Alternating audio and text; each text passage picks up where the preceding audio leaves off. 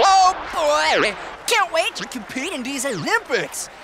Thanks for hosting this year, Canada. Right.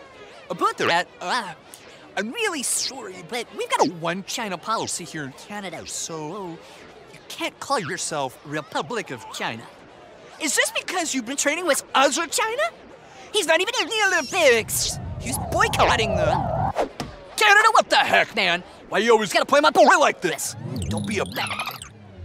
If you would just recognize my existence, then you'd get the real China in the Olympics, and we'd kick ass! The Olympics are supposed to be about sports, not politics.